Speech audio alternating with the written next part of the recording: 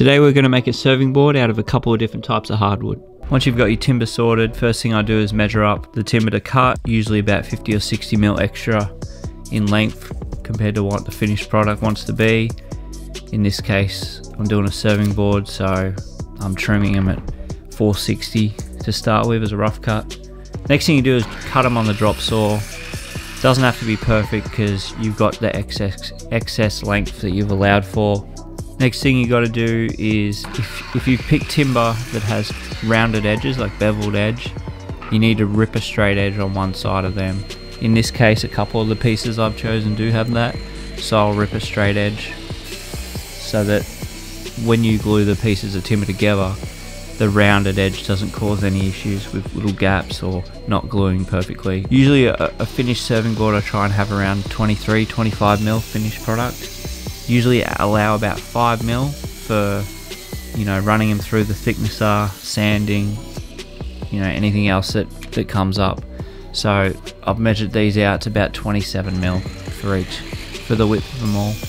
Obviously you've got to be very careful doing this because it's a small size, so your hands are obviously pretty close to the blade, so you got to make sure you use push sticks or whatever sort of setup you've got going on.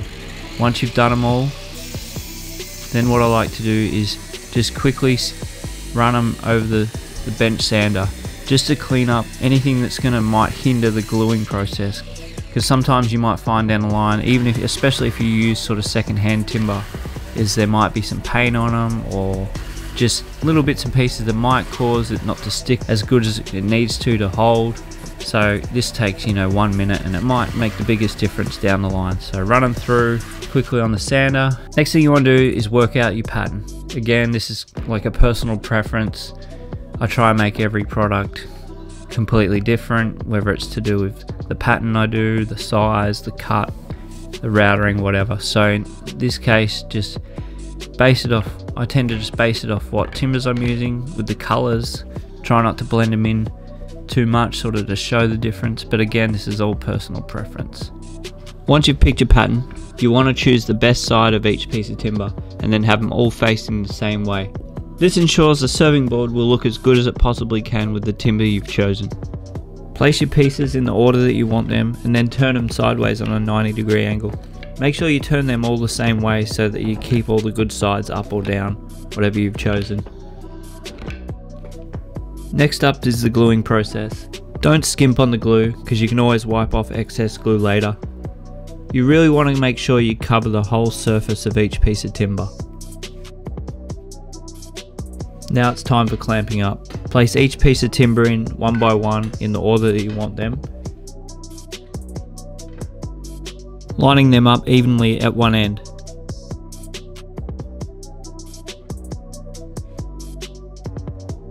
Once you've got them all in the clamps, I use a scrap piece of timber to make sure all the pieces are laying flat on the clamps to make sure they're as flat as possible. I do this process a couple of times as I tighten all the clamps. Then you can wipe off the excess glue. Sometimes I try and push the glue into the timber, just make sure it fills any extra gaps. Once you've cleared the glue, then you can check to make sure all the pieces are sitting flat on the clamps. To ensure the clamping area is even, grab extra clamps and clamp from above as well, spaced out evenly. This will ensure the whole surface area of each piece of timber is clamped properly. Then wipe off any extra excess glue that may have come after doing the extra clamping. I usually leave it in the clamps for a few hours.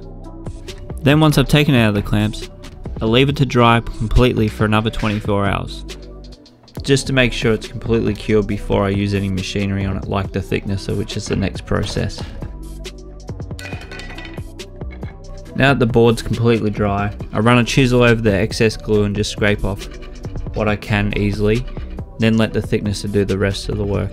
First thing to do with the thicknesser is set up the height. The first couple of pass-throughs almost don't touch, just to make sure you don't jam up the machine when you're setting it up. For each pass-through with hardwood, I usually do just under a quarter turn, which prevents any jamming up. I'll work on the one side until it's basically flat and clean of any glue. Then I repeat the process on the other side and get them both pretty good. Then I start again on the original side and finish the job on both sides. Once you've finished with the thicknesser, you've got to make sure that it sits flat on both sides, especially with a reversible chopping board or serving board. Now you want to mark up for the finished size of the serving board. I always allow extra so that I can cut off any snite that might have happened through the thicknesser or any extra blemishes that happen to be in that area. You want to make sure that each end's cut is completely square. My drop saw can only cut 310mm in depth, so everything I make is under that size, just to make it easier for every project I do.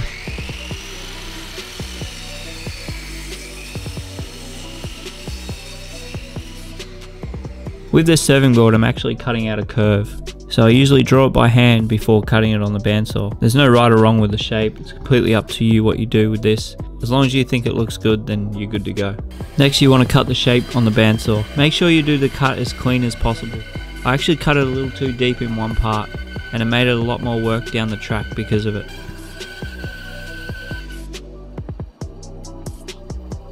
Since I've got the curve cut out now, I want to round the edges just to tie in with the curve.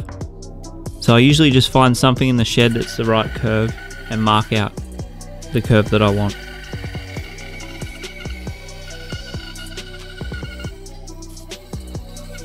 Repeat the process on the bandsaw, then hit all the curves with the bench sander. This is where you can clean up any blemishes you may have done when using the bandsaw. I actually had to do a lot more file work in this area, mainly because of where I cut it too deep in the center there. Once you've got the serving board looking the shape you want it, it's time to putty both sides. With the initial sanding I usually use a 120 grit sandpaper with the orbital.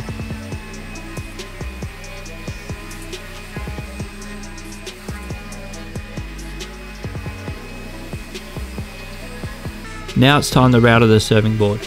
I've done quite a large bevel on the top of this serving board and then just a small bevel on the base of it. Still makes it a double-sided serving board, but this way it gives you more options. Some people might like a bigger curve, some might like a smaller curve. Once it's all routed up, it's time for a final sand. I use a 240 grit sandpaper with the orbital, and then I use 320 grit sandpaper by hand over the faces and also the whole sides, on both faces and all the edges. Now it's time to oil the serving board. I use a food grade mineral oil on all my chopping boards and serving boards. I've found mineral oil to be the best option. I don't use brushes, one because they cost more, and also because they have a tendency to leave brush hairs on the project.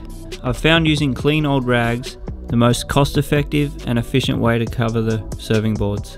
With edge or end grain serving boards, the oil soaks in quite a bit.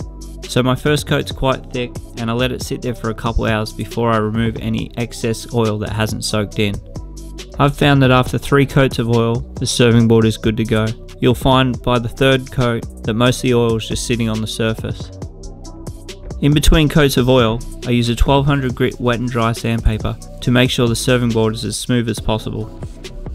Once the 3rd coat's done, I wipe off the excess oil, give it one last sand and let it sit for a few days. It usually takes quite a few days for the oil to sit, and I recommend people not using the boards for at least a week after it's been oiled. I hope you liked this video. If you've got any questions or suggestions, feel free to leave them in the comments and I'll do my best to reply. For more of my work, you can check out my Etsy store, which is just Layor Woodworks. The link will be in the description.